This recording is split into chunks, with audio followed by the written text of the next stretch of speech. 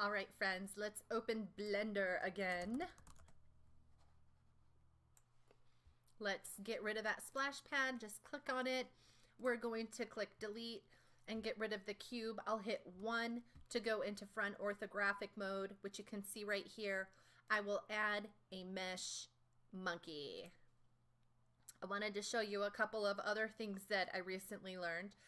And see this move tool right here? Apparently, if you click on that move tool and you just grab the monkey, you can just move it around.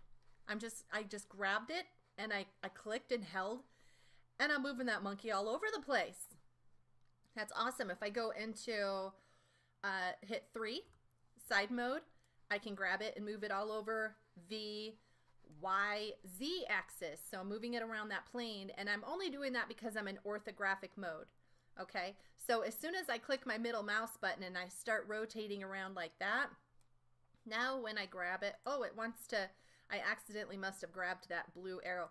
I need to, yeah, see, now I can move it in all 3 dimensions. So remember, there are times when you're not going to want to move it in all 3 dimensions because you might scroll back and go, oh, that's not where I wanted it. It looks deceiving sometimes. Okay, and remember that pan. I'm going to pan over here a little bit here so I can see what I've got going on. What else was I going to say? So I've got my monkey over here, and let's say I want to get it back to the origin really quick. So to remember that Shift S brings me to my snap. Well, notice there's the selection to cursor.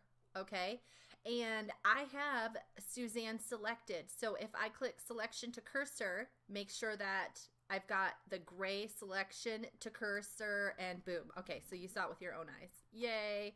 Okay, so what that does is I can hit 1 and get back into orthographic mode, and I can now pan this back over to the center.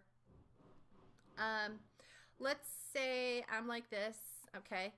I can grab this transform tool right here, and I know we looked at this before. So these green arrows mean that you can slide or translate it, right, from side to side along these different axes. I'm going to go ahead and once again, I'm going to hit the number 7. No, that doesn't. I thought that might be a shortcut. I'm going to snap selection to cursor again, so it's in the middle.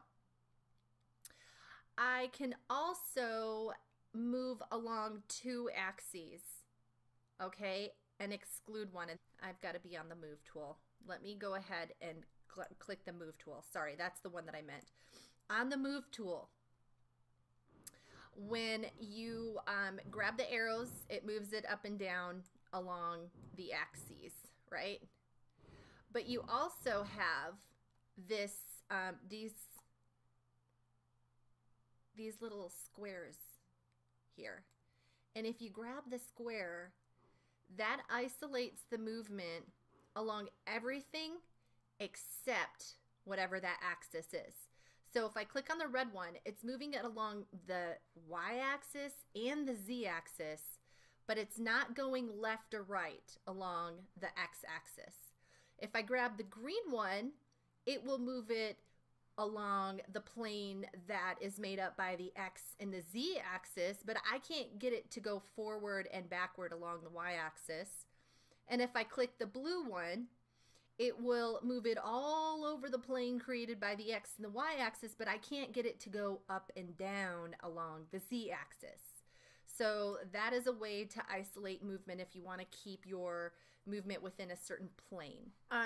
We've also got a rotate, so you can grab and rotate around the y-axis, or rotate around the x-axis, or rotate around the z-axis, okay? You can always bring yourself back to orthographic view, and oh boy, now it's all rotated around and I don't like it, so I'm going to hit Control Z, Control Z, Control Z, and bring it back. And if I want to snap my Suzanne back to the world center, the origin here, I think I can do Alt G. Yeah, that's a good one. Alt G as in George. Okay, we'll snap your Suzanne back to the origin. I like that one. So if I've got my move tool and I go, whoa, over here, and let's say I hit my rotate tool and I've gone and rotated it around, what happens if I hit Alt G? Oh, well, it'll snap Suzanne back to the center, but it's not going to bring it back so that her face is towards me. So I'm going to hit Control Z and just bring it back that way. Or I'm going to try redo. Let's get Suzanne back over into that funny location. And let's say I hit Alt G and snap her back, right, to the origin.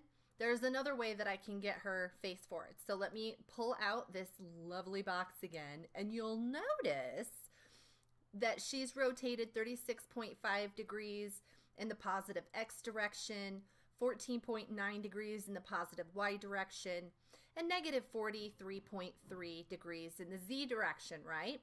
Well, what happens? Can I just change all those back to 0, 0, 0, 0?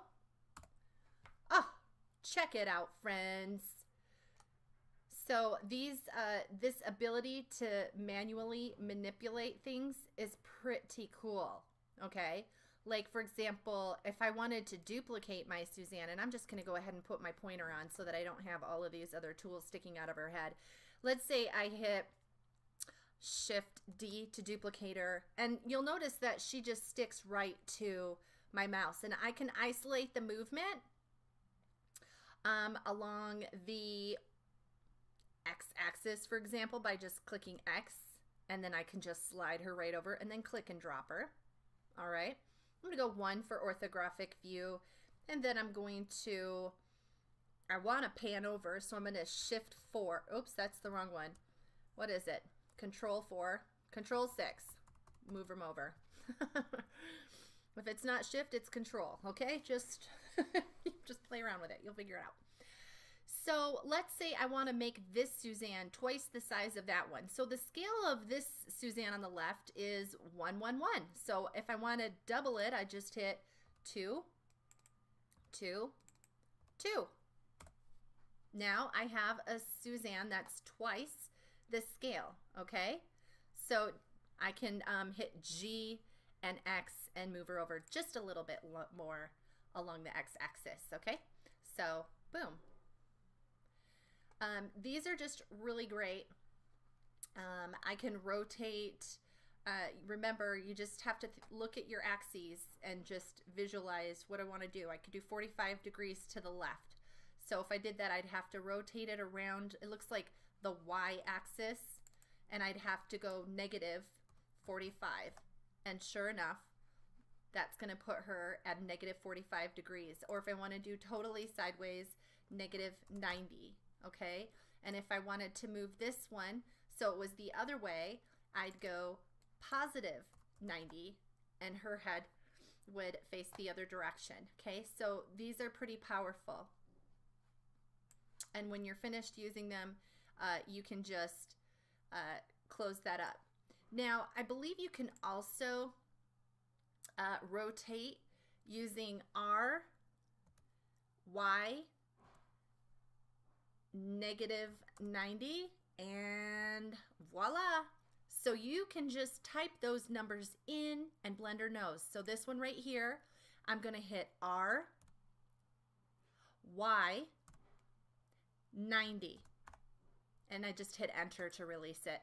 So you don't even need this panel. You can just enter stuff. It's so cool. All right, I just want to make sure that we're clear.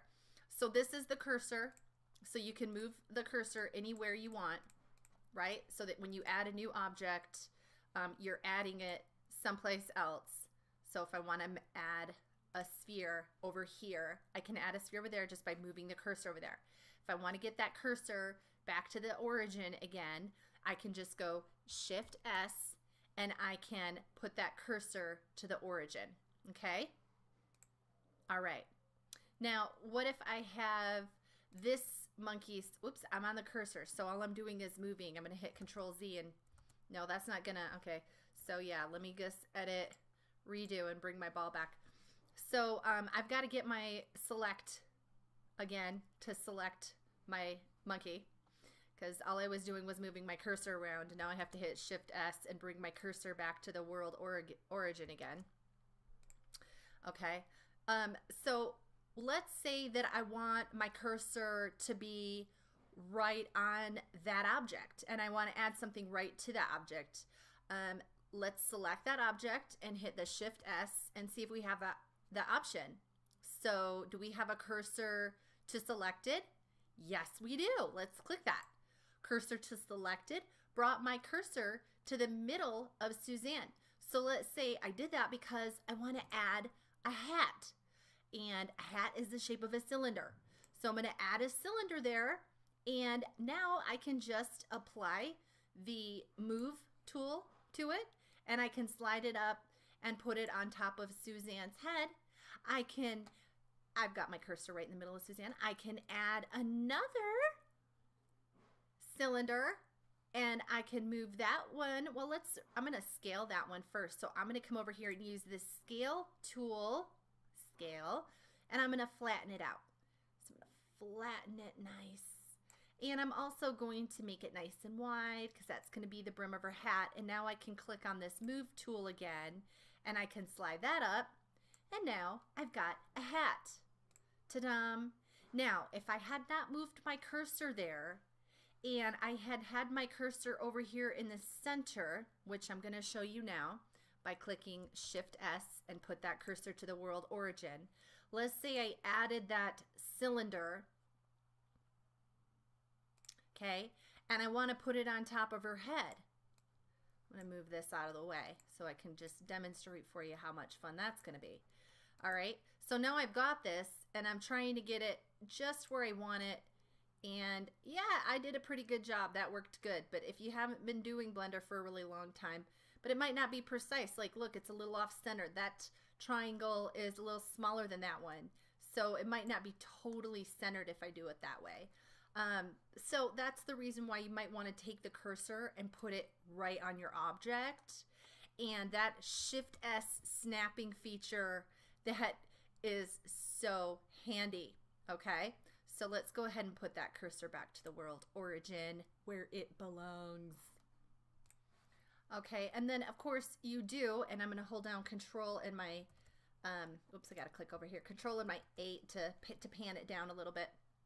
You do have the option, and I'm just going to bring this, whoopsie, I'm holding on to that one and I'm trying to move something else. Remember, got to have that selected. So I'm going to bring that back over, and let's just take, oh, see how far off that is? Oh, and when I went to scale that, I only scaled it along the x-axis. So what I needed to do on that, and I'm going to hit Control Z and get rid of that for a second. What I needed to do is Shift S. Whoops, I don't have anything selected.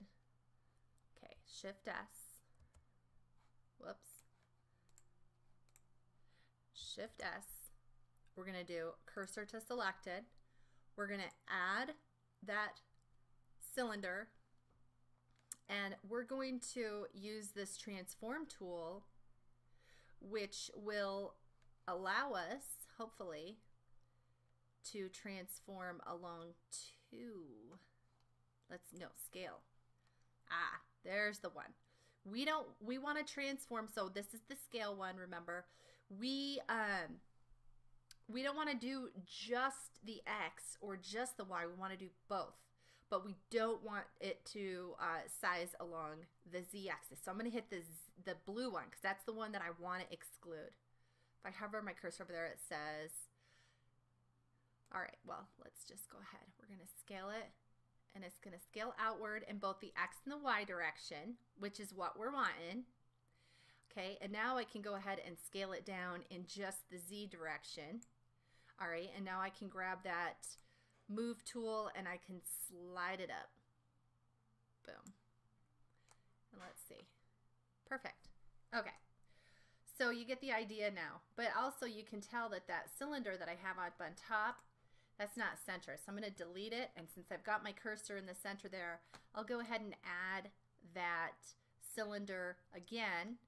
Grab that move tool, slide it up, And I can do the same thing. I can grab a hold of that rescale tool, and I want to scale it just along the X and Y and not along the Z. So I'm going to make it a little wider like that.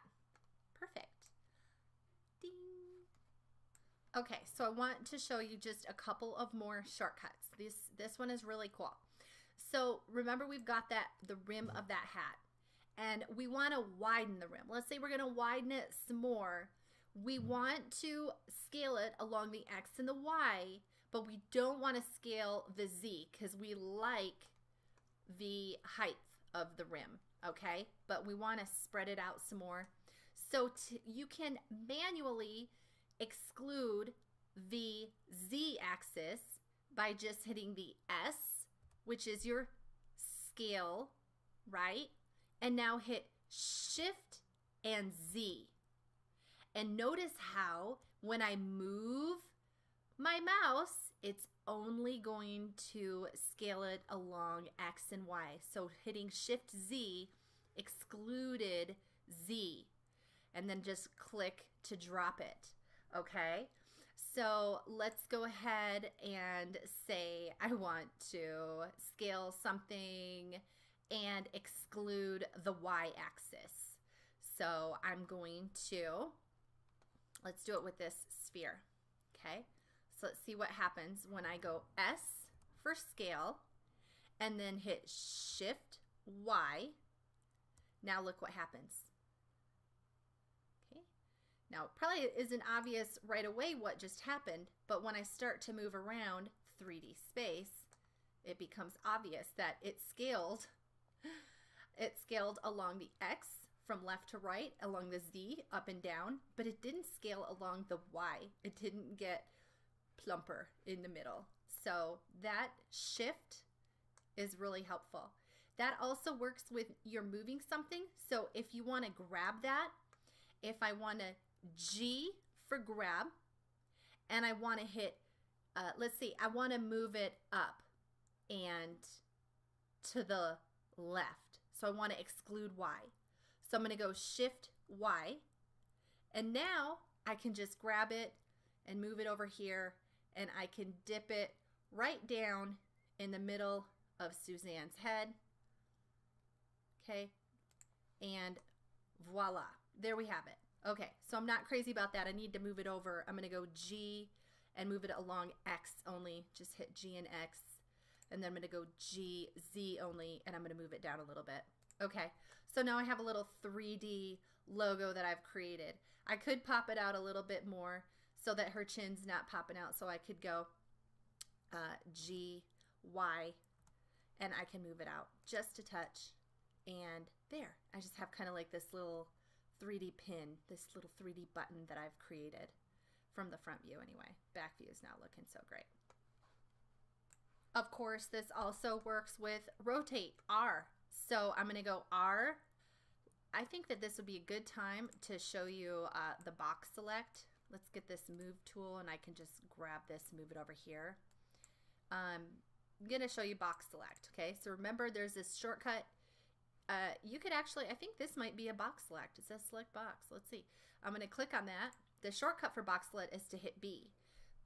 But it looks like if I just grab that and go like this and make a box around it, oh, that is so sweet. You used to not have that ability to do that. You used to just have to hit the letter B. And now you've got this really cool tool that does it. All right, so now that I've got that, let's say I want to rotate it. I want to rotate it back and to the side a little bit. So I'm going to exclude the Z axis. So I'm going to go R, Shift Z, and now I can, oh, that turned out a little different than what I was thinking. So I'm going to go ahead and drop it, and I'll hit Control Z. I'm going to do Shift, oops, I got to hit R first, sorry. R, tell it what to do first, rotate, Shift Y. Oh, hello. That's fun. Let's see what R, Shift X. I'm going to hit Control Z. R, Shift X. Well, isn't that fun? Okay, so that is a way for you to isolate your rotations as well. And of course, you always have Control Z to bring it back. Yes, I'm not sure why.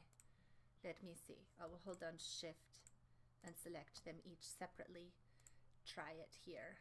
Object, join. Okay. It didn't like it when I did box select. So note to selves. If you want to link or join or group some objects together, don't select them using the box select tool. Okay. So now that they're all one group, I should be able to do the Shift S and selection to cursor, which is at the origin. And now it brings the whole thing as one group down. Woohoo! And you might be wondering, why are you showing us all of these things? Well, because a huge part of learning how to do what you want to do in Blender is learning how to solve problems. You're going to be in here and something's going to happen and you're like, how do I get that over there? How do I get these two things to move together? I mean, it's just problem solving. So I'm just trying to create some problems of my own and solve them for you so that when you're down the road, you can go, wait a minute. I remember she had that problem. This is how she did it.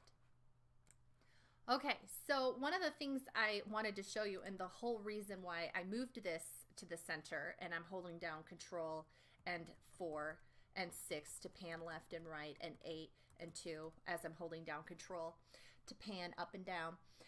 One of the things that, and I'm going to grab this guy and move him, I wanted to show you is that once you have your object in the center, if you wanted to just move it over to the right 5 units, you could actually go G for grab and move, X for along the x-axis, and 5 for 5 units to the right. And oops, I had the wrong Suzanne selected. So let me grab this object right here that I have joined together. I'm going to hit G, X, and 5.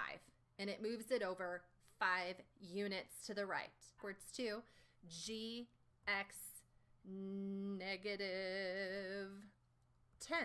And that'll take you over to the left 10. Okay, so this is literally just like your math class. Okay, so that is also going to work for scaling. So if I want to get that back to the center, I can just go G, X, 10, and that'll move that 10 places to the right, bring me back to the origin. Let's scale it. Let's say I want to go S2.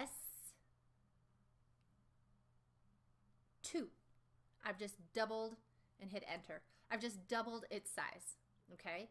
If I want to half the size, let's see if I don't know what's gonna happen. I might break this. I'm gonna hit S for scale and I'm gonna go 0.5. Yep, it made it half the size. I'm gonna hit Control Z. I'm gonna go S for scale and do 0.25 for 1/4. Yep, so yeah, your decimals are coming in handy now, your fractions. If you know that 1/4 of the size is 0.25, okay, I'm gonna hit Control Z. Whoa, hit 1. Okay, now let's say I want to go 1/10 of the size, S.1. So yeah, there's a dime. If that's $1, that's a dime. Okay, so for now, that's enough on manipulating objects in the space, in the 3D space. Good job. Practice that.